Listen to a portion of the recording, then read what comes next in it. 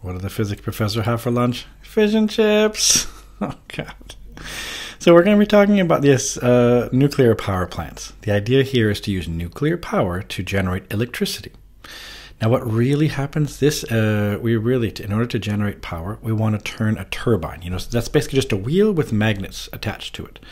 And it turns out moving magnets make electricity. If you're in higher level, you go into great detail with this, called Faraday's law and Lenz's law. If you're standard level, you don't really have to know this, but I think it's important just to show you how turning a wheel with magnets on it gives you electricity. So if I look at this PHET animation here, and I just look at this right here, well, do you notice then I've got this magnet right here that's moving around? Well, it turns out these field lines around the magnet, if they're running into a coil of wire, notice if I don't move the magnet, nothing exciting happens. The voltmeter says nothing. But as I move the magnet, you notice then as I move the magnet, I end up with electricity in some form. I have an induced EMF, it's called. Now, on higher level, you learn why it is one way and the other. You learn about Faraday's and Lenz's law. But I just want to teach you that if you had a wheel that had these magnets attached to it, and the wheel was spinning, do you notice then you'd just be moving the magnet? Do you notice you get electricity? That's what we're trying to do. So even with a nuclear power plant, although it sounds really complicated, it's just about turning a wheel, which is kind of crazy, isn't it? I mean, like a wind turbine, like in Denmark, for example, where my wife is from, there's lots of these wind turbines. Depending on where you live, maybe they have those. The idea is, of course, the wind hits the blade of the propeller, this turbine. It basically bounces off. It imparts an impulse and makes it turn. Why does it turn? We attach magnets to that, and moving magnets give you electricity. So it's all about turning a wheel with magnets. So what do we really do here with this? Well, we start with uranium-235 enriched. And we learned that before, that's because what you dig out of the ground is actually uranium-238. Has a very small proportion of 235, so it's very complicated. But you can basically siphon out more and more of the uranium-235 from the 238. So basically you make this into pellets. You make this into fuel rods. Imagine like little rods of this. So imagine like this. So here, there you go. And that's your uranium here. Okay, so there's different pellets here like this. And there you go.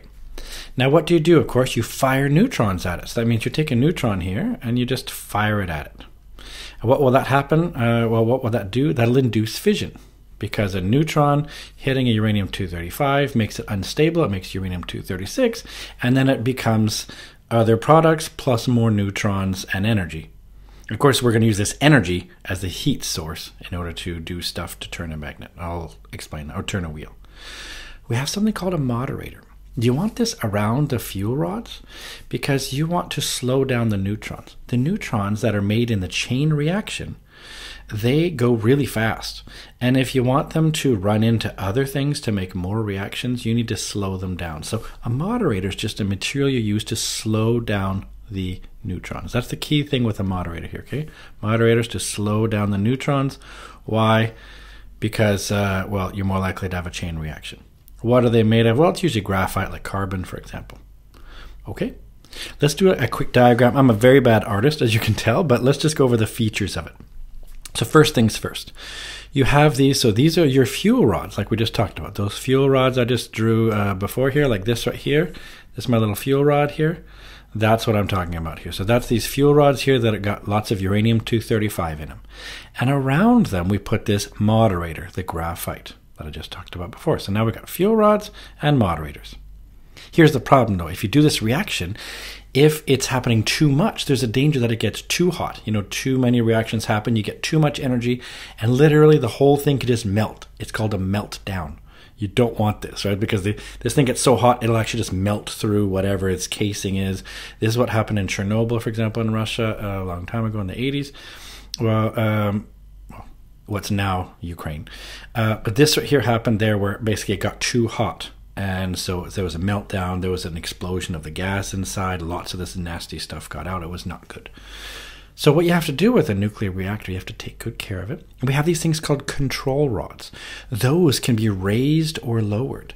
So imagine if they're raised, then you allow lots of these neutrons to go back and forth and have the reaction happen. So if these control rods are lowered, they're going to slow the reaction because they're going to stop, neutrons. They're going to absorb them. So in other words, they're not going to reach somewhere else. And if you raise them, of course, then you increase the reaction. And it's not perfectly fast. In other words, if you lower them, it's not like it stops the reaction right away. It's a very slow process. So these control rods are really important to be very, very reliable going up and down. Now, of course, when you do all this, a lot of heat is generated. So you've got some gas that's sort of flowing around, and there's a whole bunch of different kinds of designs. We don't need to go into all those details, but the general idea is somehow you take that heat and you circulate it. So in this case, maybe like this right here. And what you do, you have this thing called a heat exchanger. We'll talk about that in a second.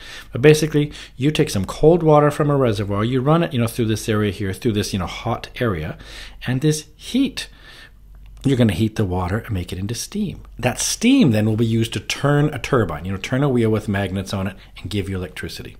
That's the idea behind it. So it's just a really fancy way of just heating water. It's just extremely effective. It's very, very energy dense, we say. So, just like 1 kilo of uranium, for example, gives you, thousands and thousands and thousands of times more energy than, a kilo of coal, for example, or whatever you're using. So that's why we use nuclear power, because it's just a really efficient way to heat up water. But again, the idea is just to turn a wheel with magnets on it. So let's talk about the details here. This heat exchanger, this thing right here, this area right here, what is that? Well, that's hot gas around the reactor goes to the heat exchanger. It's used to give thermal energy to the water. Basically, that steam is used to turn the turbine. Now, what I didn't draw here, this entire thing is covered. This whole thing is shielded. We have shielding. This is because we want to protect the people. We want to protect the system from a meltdown. Basically, they use, really strong structures like steel, but also really, really thick concrete.